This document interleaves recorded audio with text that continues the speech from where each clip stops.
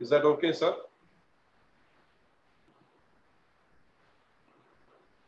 Is that screen okay? Yes. Okay, okay. Thank you. Yeah, very much. it's okay, sir. It's full screen now, sir. Okay. Thank you very much. I bring greetings from India.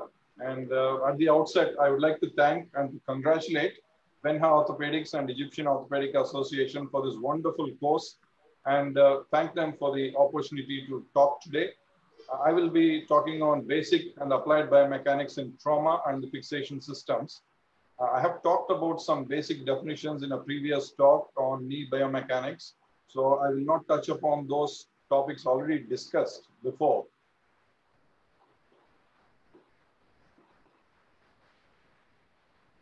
Sorry.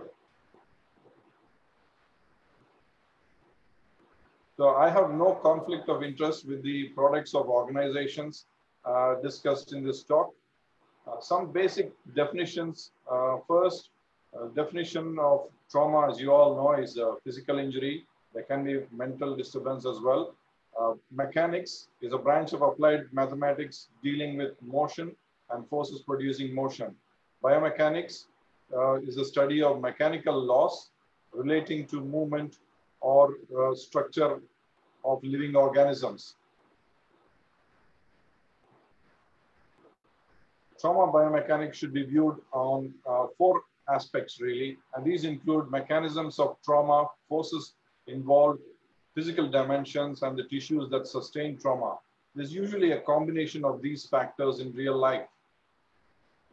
This can be represented in this chart in a simple way, and I will discuss biomechanics in these 4 broad sections. Mechanisms of injury through the deforming forces and applied in a certain angles and dimensions cause damage to the tissues. The extent and location of damage depends on the properties of the tissues and the magnitude and direction and planes of deforming forces that are applied through the mechanisms. Mechanisms are usually the source and origin of energy that causes the damage. The response of tissues is seen in repair, and how we aid this repair using fixation systems is the gist of trauma management. Let's first look into mechanisms causing injury. Most of the mechanisms may be divided into high energy and low energy mechanisms. These include vehicular accidents, sporting injuries, falls, bomb blasts, gunshot injuries, and natural calamities. The common factor in these injuries is the dissipation of energy to the tissues causing damage and follow the law of conservation of energy. So when a high mass or high velocity body impacts with human body, the impact transfers energy to the tissues, causing damage to the tissues. The damage also depends on how this energy is imparted, either blunt trauma, penetrating trauma, decelerating injury, or indirect injury. There's no clear distinction between what is a high energy and what is a low energy, but each group may be divided into these subgroups. And examples of each would include, for example, a high energy vehicular accident could be a high energy road traffic accident or a high speed train, air crashes, and low energy injuries will be low speed vehicles, cycles and scooters, and like in low speeds. And high energy sporting injuries would include most of speeding sport activities like skiing injuries, vehicular sports, parasailing, paragliding, mountain climbing, etc. And low energy injuries would be cross-country skiing, running, walking, and team sports. And falls from multi-story buildings convert high potential energy to kinetic energy at the point of impact, while fall from standing position is a low energy injury. Bomb blasts are also of 2 types. Most manufactured bombs are high energy examples, and the examples are listed in the list given, while low energy bomb blasts are pipe bombs, petroleum bombs,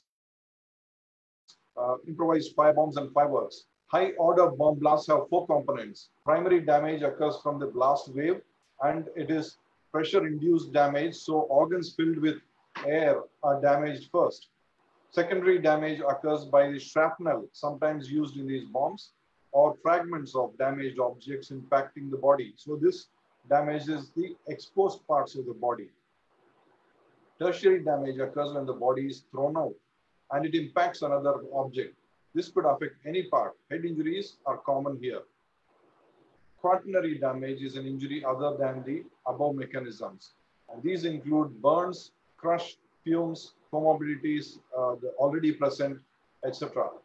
Sometimes mixed injury could occur when the person is very close to the bomb, when all four damages occur at the same time. This causes shattering, also known as Brisson's effect on the bone.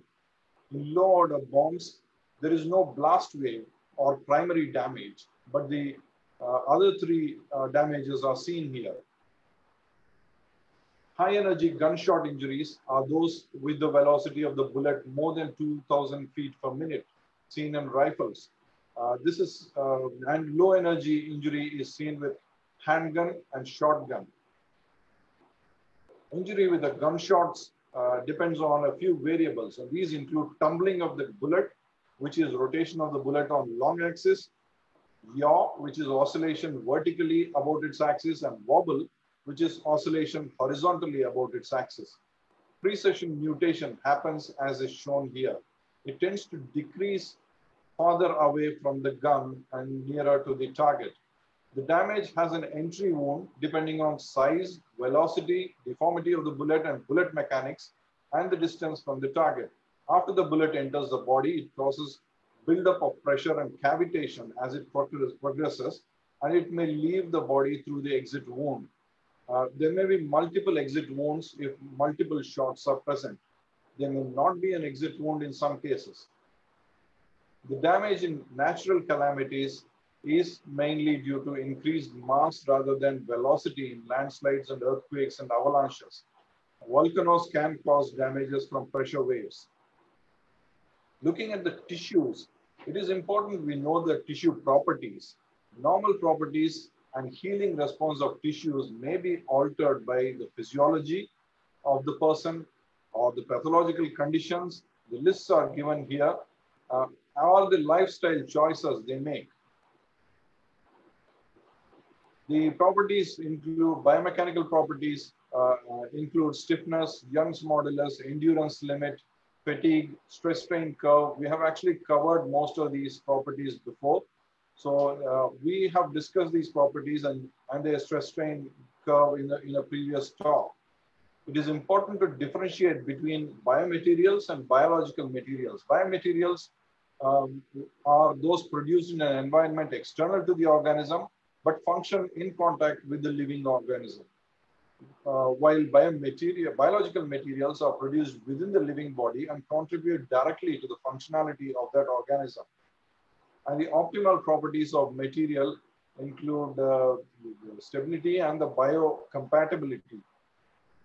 This is the stress strain curve. We have seen this before. The lower one is for the biological material.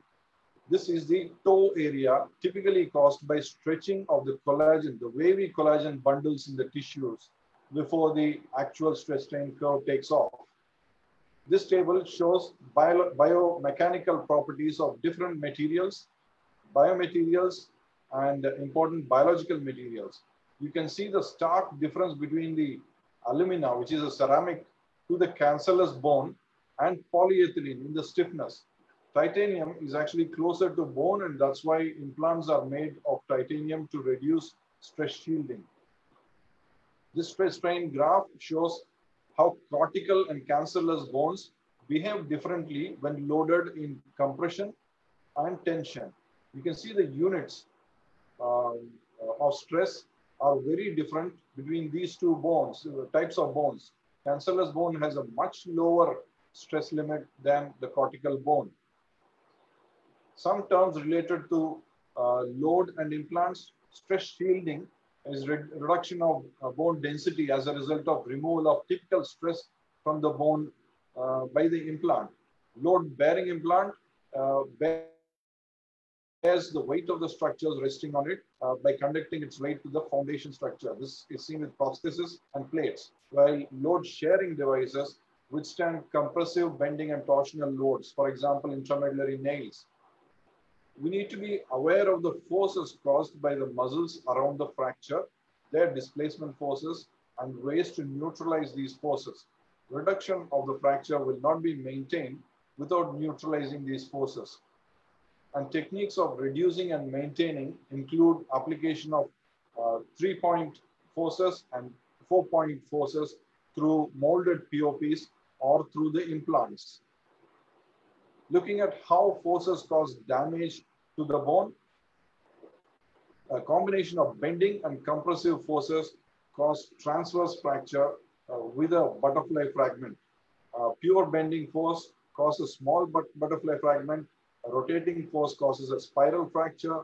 Pure compression causes an oblique fracture, while a distractive force causes a transverse fracture seen in most avulsion injuries. High velocity penetrative trauma causes comminuted fracture, and a blunt force causes segmental fracture. Compressive forces in the metaphysis and epiphyseal area cause impaction and split fracture.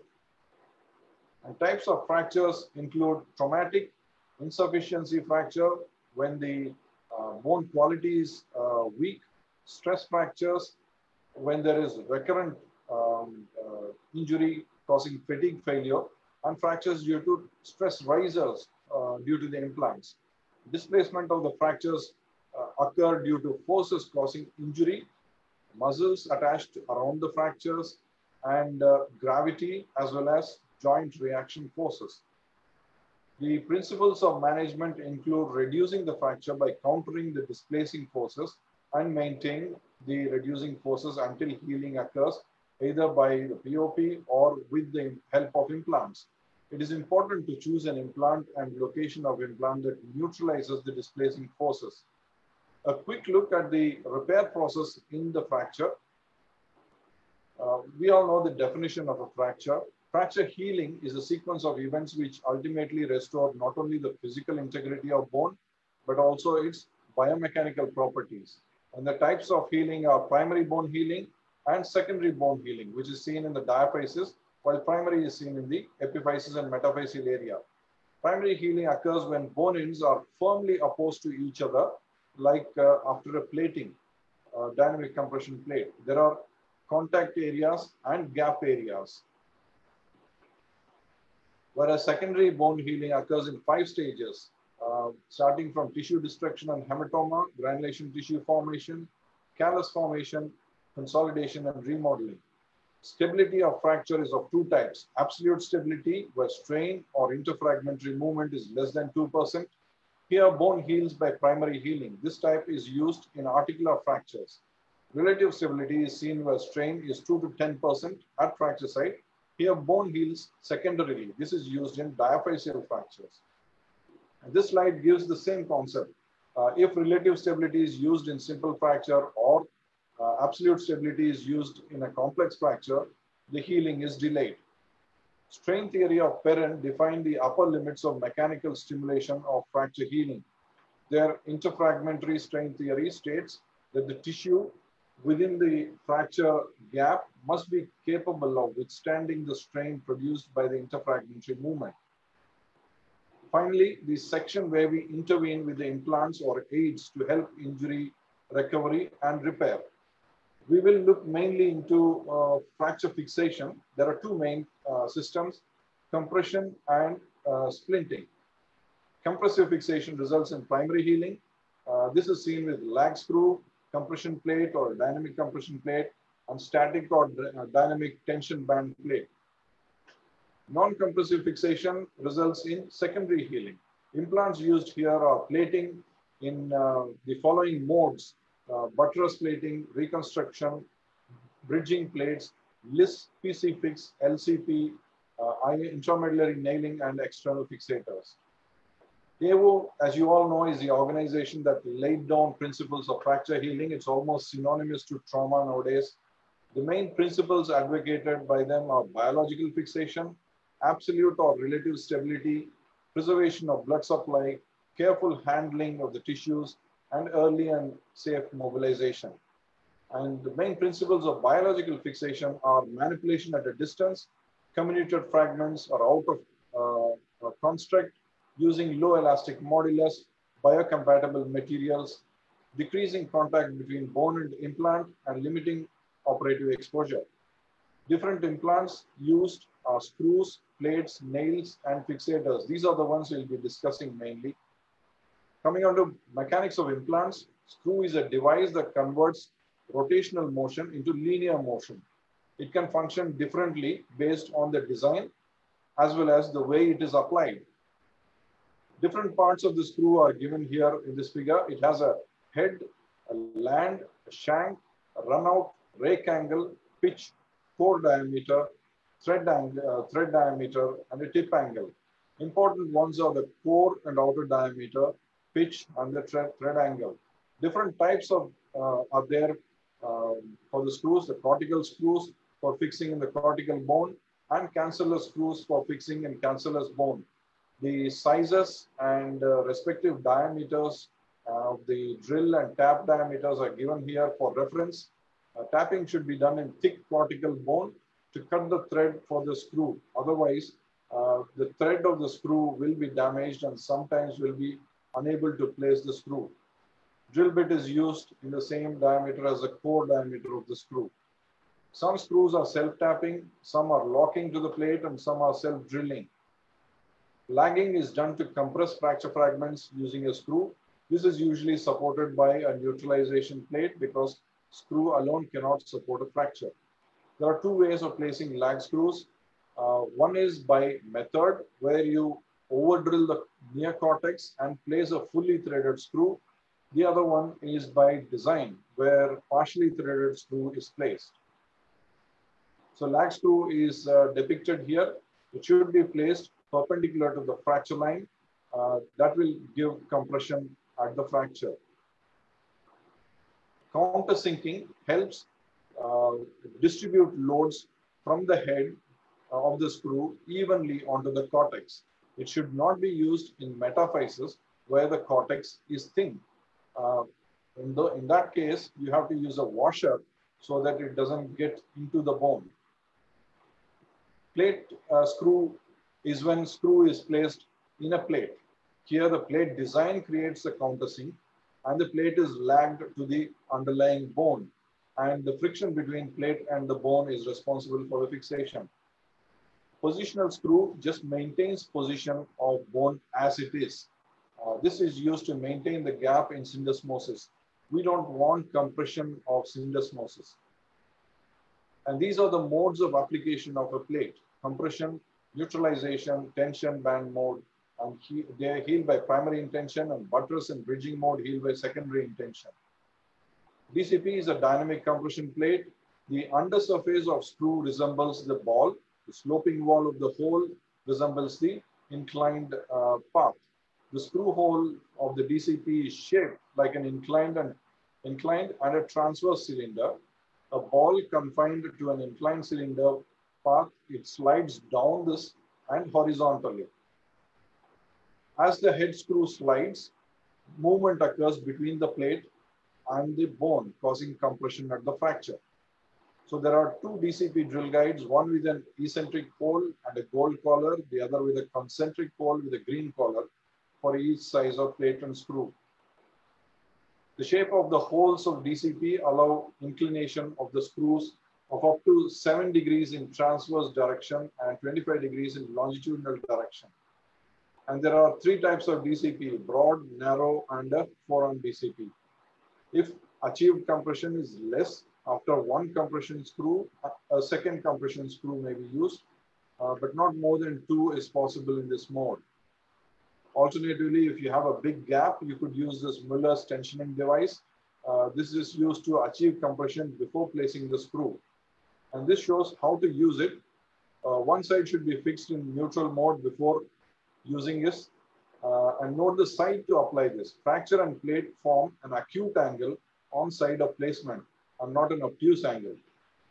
Lag screw and neutralization plate mode is used commonly in ankle fractures to fix lateral malleolus. If a straight plate is applied to a straight bone, compressive forces are greatest directly underneath the plate. Small gap occurs at the far cortex due to tension. So to achieve adequate compressive concentric compression across the entire fracture, pre-bending of the plate is essential. Due to tension over bent plate, the bent plate straightens, compression of the opposite cortex occurs. We want the distal cortex to close before we close the near cortex. In limited contact DCP, contact with the bone is less. And the advantages are it preserves blood supply, encourages more callus formation, and has less refracture rates. And these plates are thinner near the metaphysis and are called metaphyseal plates. They conform to the bone well. This shows difference of plate contact between a DCP and an LC, low contact DCP. So the cross section of the plate is for the low contact DCP, the cross section is of trapezoidal shape, and hence the bone ridges which form along the edges of the plate, they tend to be thicker and flatter, rendering them less prone to damage and less refracture rates. Low contact plate allows more angulation of the screw because there's less metal obstructing the screw to create the angle. The tension band principle converts tensile forces into compressive forces. Prerequisites to apply this principle are bone or fracture pattern that can withstand compression, intact cortical buttress on opposite side, and solid fixation that withstands tensile forces. Compression may be static or dynamic. DCP creates compression on the neocortex only. Tension band plate creates compression on both the cortices. And this is how it works. The tension band plate is applied on the tensile side of the bone and not on the compressive side of the bone. When applied on the tensile side, it creates uniform compression on both sides. Coming on to tension band principle, it converts the tensile forces to compressive forces.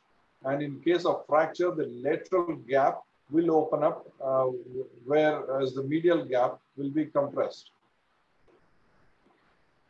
The number of screws and number of cortices that have to be fixed with each plate in each bone have been recommended. And this is a list giving that.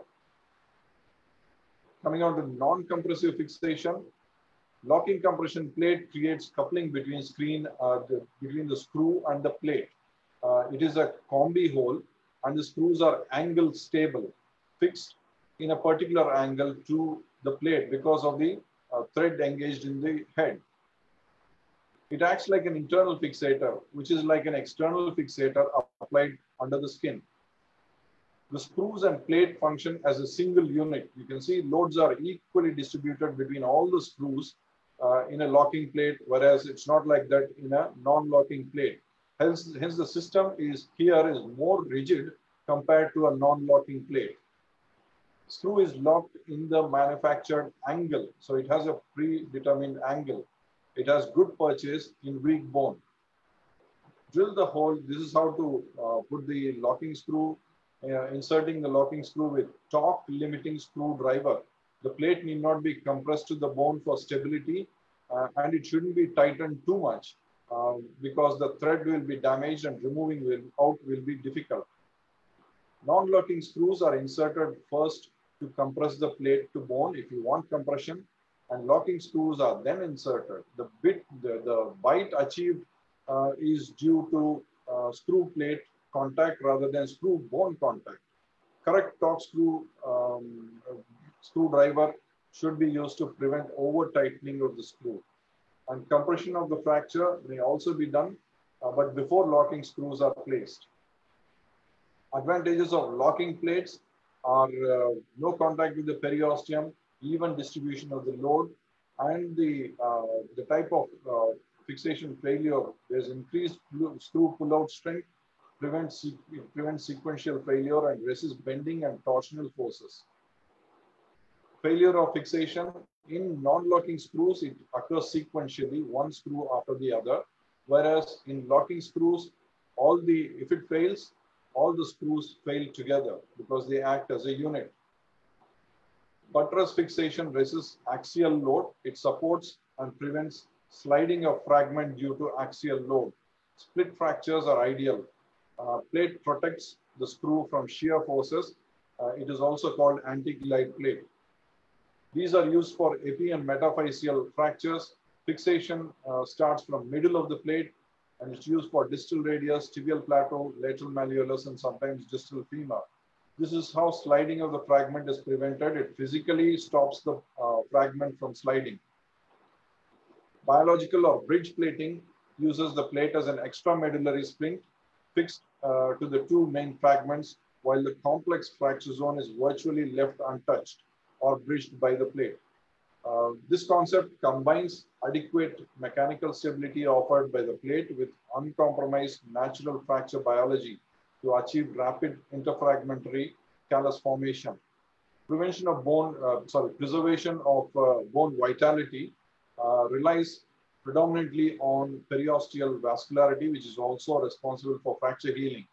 And this is done in those fractures which are not suitable for intramedullary nailing. So the plate should be about 2 to 3 times the length of the fracture. And this is the type of bridge plating to reduce interference with blood supply, and it's good for bone grafting. Minimally invasive plate osteosynthesis uses small tissue windows. It preserves the soft tissues and hence blood supply and also early recovery. Type of fixation gives relative stability. Used in epimetaphyseal fractures, and it's not suitable when other implants are used. It is useful in distal femur, distal tibia, and proximal tibia fractures, where the access is easy. It is introduced through using a long periosteal elevator or by using the plate itself as an elevator. Extra-articular fractures are fixed with this. And less invasive skeletal stabilization system is a type of MIPO, a handle that allows for submuscular insertion and placement of self-drilling, self-tapping, monocortical screws are used for fixation of the diaphysis. This figure shows LIS plate on the right and locked compression plate on the left. Note the difference in the screw designs, and the differences between a DCP and LIS have been listed in this table. You can go through this. They operate on different principles, and so they achieve different results. Coming on to special anatomical plates used in specific locations. Tubular plates have less stable fixation. They have thickness of 1 millimeter and useful in areas with minimal soft tissue coverage, such as olecranon, distal ulna, and lateral malleolus. Collar also prevent the spherical screw heads from penetrating the plate, and plate molds onto the bone shape after tight fixation. Reconstruction plates have deep notches on the edge of the plate and are situated between the holes and allow accurate contouring of the plate in all planes. So the contouring can be done in all 3 planes, and the plate can be contoured well to the bone. Intramedullary nails act as internal splints, and they are load sharing devices. There are 2 types, bundle nailing and those which achieve fixation by 3-point fixation. Flexible nails are pre-curved, which is 3 times the diameter of long bone at the narrowest point. Apex of the curve should be at level of the fracture site. Diameter of nail should be 40% of narrowest medullary space, and 2 nails of similar diameter and make should be used. They stabilize by 3-point fixation. If properly placed and contoured, they cause compression and counter forces acting on the bone. Bundle pinning was introduced by Hackenthal. Here the bundle, the bending moments are neutralized by these pins. Cross-section of nail resists loads equally in all directions. Plate is rectangular and is strong in one plane compared to the others. The polar bending inertia, polar moment of inertia, as you can see, is proportional to cube root of the side for the plate and 4th power for the radius for a solid and hollow nail. Bending moments are higher for plate in femur. Nailing is preferred to plate for load sharing property and also early weight bearing after nailing. Biomechanical properties important for nails are the material, the cross section, diameter, the curve, length and working length, the extreme ends of the nail, and supplementary fixation devices. Looking at the materials, titanium is closer to bone in stiffness, so it is preferred material to manufacture the implants. Cross-section gives bending and torsional strength. Polar moment of inertia of circular nail depends on diameter, and for square nail, it depends on the edge length. Sharp corners and fluted edges have more polar moment of inertia. Polar moment of inertia is for a shaft or beams, it's a resistance to being distorted by torsion as a function of its shape. Diameters affect bending rigidity of the nail. For solid circular nail, rigidity is proportional to the third power of the nail. And non-slotted nails have improved torsional stiffness and strength. Working length of nail is between the nearest point of fixation on both sides of the fracture, either by the bone, if it is not reamed, or by the screw, if it is well reamed throughout. It depends on the force, the fracture, reaming, and interlocking. The nail is locked to the bone by inserting screws through the bone and the screw holes.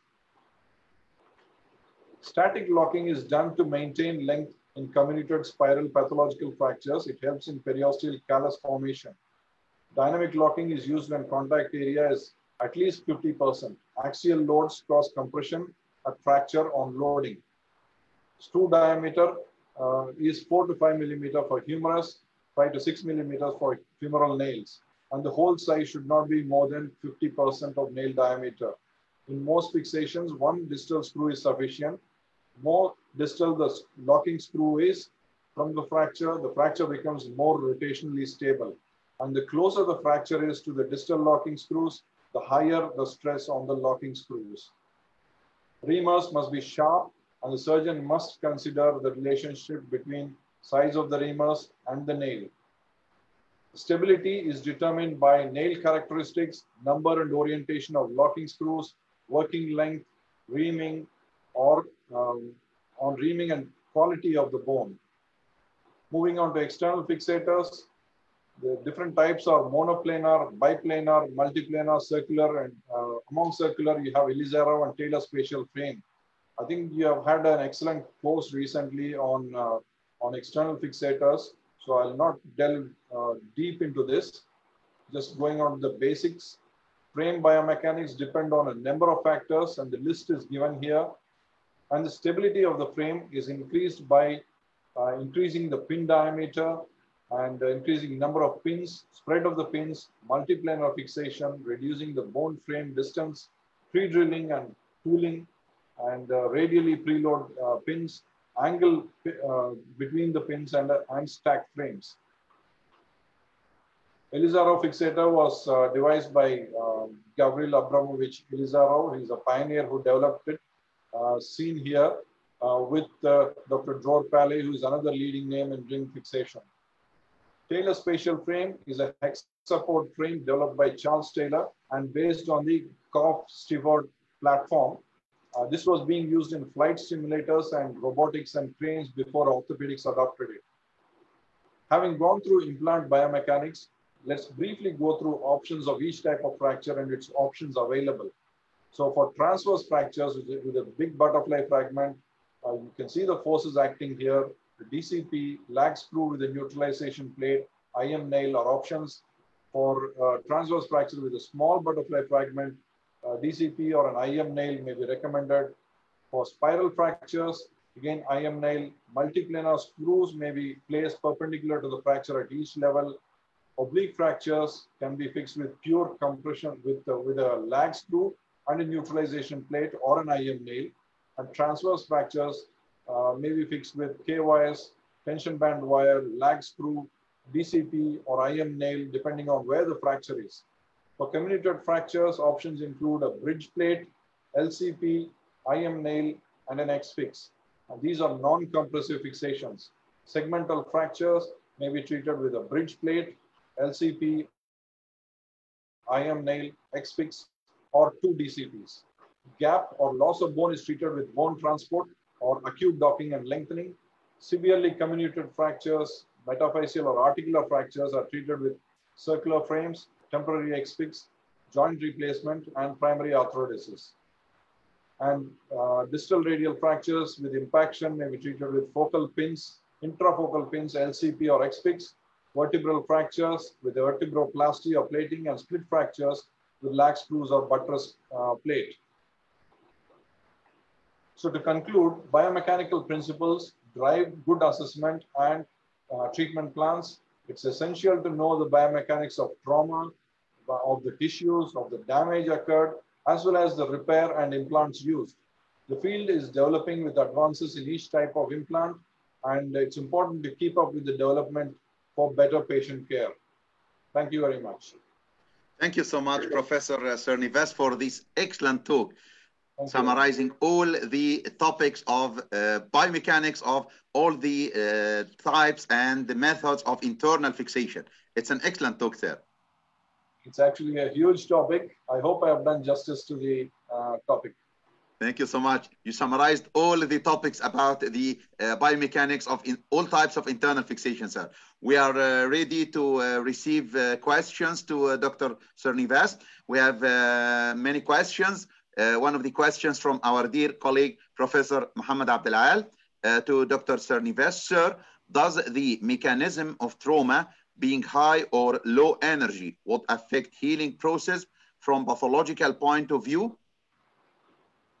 Yes, it does, because high energy trauma, there is a lot of periosteal stripping, damage to the periosteum, which helps in the healing of the fractures. Also, there can be avascular injury to the bones. The avascular segment of the bone can extend to a lot of centimeters from the fracture site in a high energy trauma. Whereas in low energy trauma, there may not be much of stripping of the periosteum, not be much of avascular segments of the bone on either side of the fracture. So that makes a big difference. Yeah, you're right. Absolutely right, sir. Another question, what's the rule of tapping of screw hole on purchasing power of screw in bone? Tapping is very useful in young patients where the bone is very hard. You have to tap the bone before you put the screw. Otherwise, the thread of the screw gets damaged. In elderly patients, you may not need to tap the bone because the bone is soft. So it is very important to do tapping to engage the thread of the screw. Otherwise, if the thread is damaged, you lose the purchasing power of the screw. Yes. Another question, sir. What about the ideal size and ideal number of screws related to the type of the fracture, either transverse, oblique, or spiral fracture?